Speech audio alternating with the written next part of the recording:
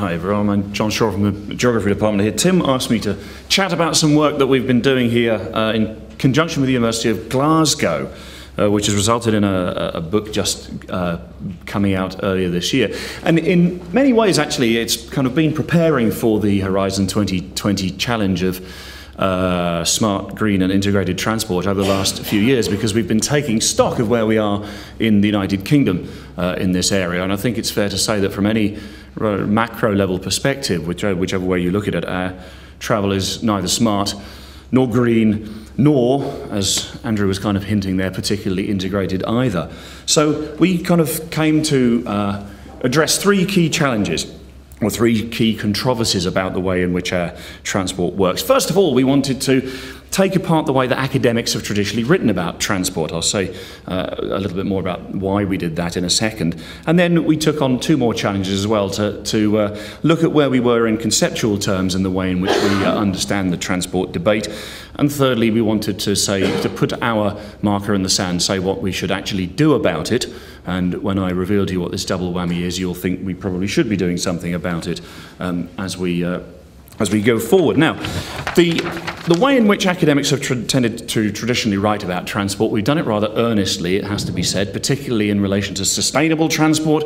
And we've all been saying you shouldn't do this and you shouldn't do this and we shouldn't be having fun and we should all be going back to the dark ages and so on. But when we do it, we compartmentalise it either by mode, so we write about trains or we write about buses or we write about cars. And as Chris said earlier on, actually, we don't really do that. We journey from door to door and you will walk to the station and then get the train and then get a taxi or whatever. Or we tend to argue about how we should do it within our own disciplinary areas, and here's a debate from geography which I won't rake over from you, but there are similar debates which go on in other discipline areas as well.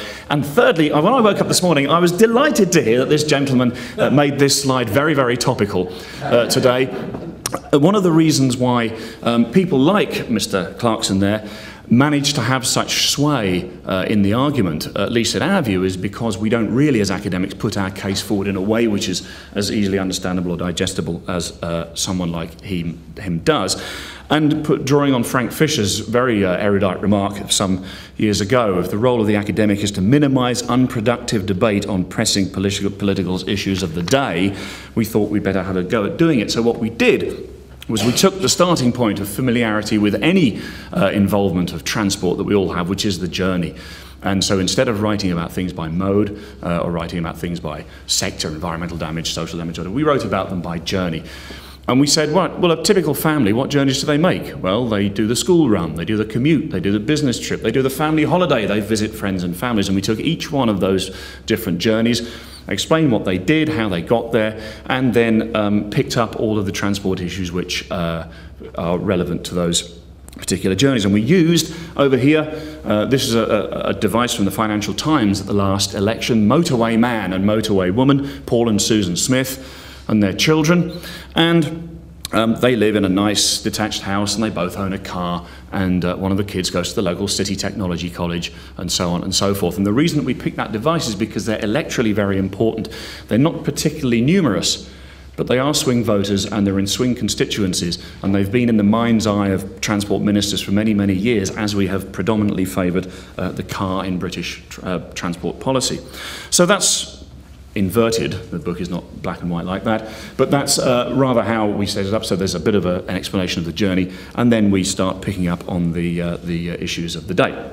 So that's how we wrote about it. The next two controversies we picked up on how we conceptualise transport studies. Generally speaking, there are two ends and there's a continuum between them. Predict and provide say, this is how many journeys are going to be made in the future, we've got to build this number of roads or this road capacity to deal with them.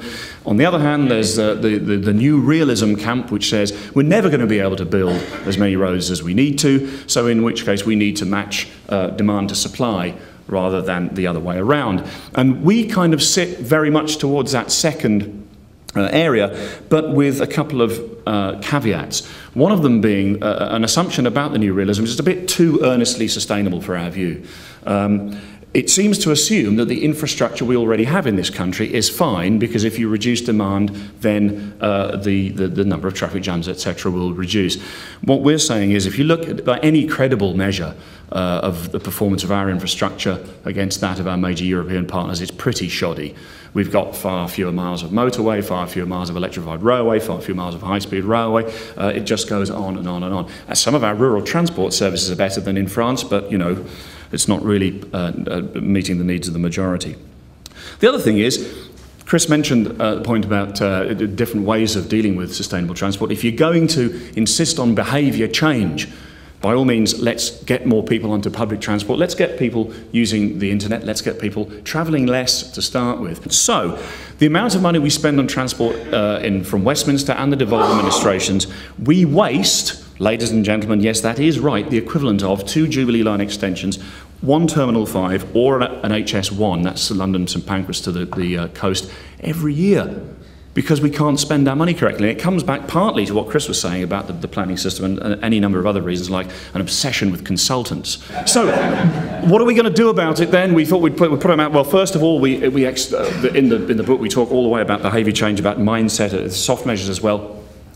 This, in a nutshell, is what we would do. I'll just pick out here very, very briefly. We're talking about sustainability. Environmental sustainability, yes, we would build a 3rd runway at Heathrow. And the reason we would do it is not for economic grounds, but for operational grounds and environmental grounds. 250,000 tonnes of carbon emitted by planes stacking over Heathrow every year. And also, the slightest breath of wind or misty morning will cause airport chaos all over Europe, as you would have discovered if you tried to get through Heathrow earlier this week, or indeed when I flew back from Barcelona a couple of weeks ago, and the pilot described the situation at Heathrow that morning as carnage.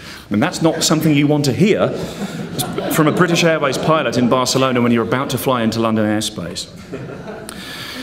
I'll pick up on this. How do you fund it? Well, there were all sorts of suggestions we have in the book, including the land tax there, land value tax. Here's one on social sustainability. Immediately, we should stop giving free travel to old people. Immediately. It's an absolute, it costs a fortune, £1 billion a year, and that money we could instead invest in improving bus transport for everybody. With my goddaughter the other day, we were seeing the wheels on the bus go round and round, and I suggested the new verse should be, the passengers on the bus don't pay any fares. So, in conclusion then, our message in the transport debate that we sum together in preparation really for smarter, greener, more integrated transport in Britain is nothing new. People have been talking about it for a long time, but we've tried to do it in a different way. And by doing it this way, by exposing our own travel habits and kind of semi-autobiographically living through them, we've been able to put our own perspective to the test. And that's been extremely useful in preparing for future EU bids. Thank you very much.